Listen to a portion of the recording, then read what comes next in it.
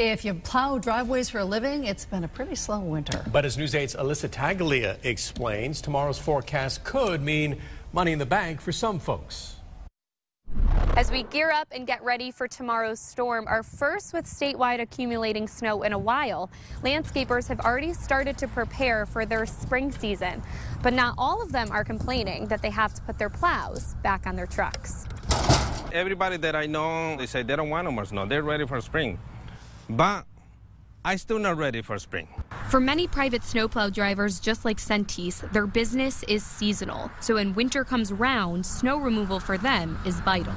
I support my family. It is very important because, as you know, the bills, they're not going to stop. We depend only on the snow removal service. And this year, we're not really making it too good because, as you see, we haven't gotten any snow. However, as we have seen in years past, March certainly isn't predictable. So more snow may very well be in our near future. Alyssa Taglia, News 8.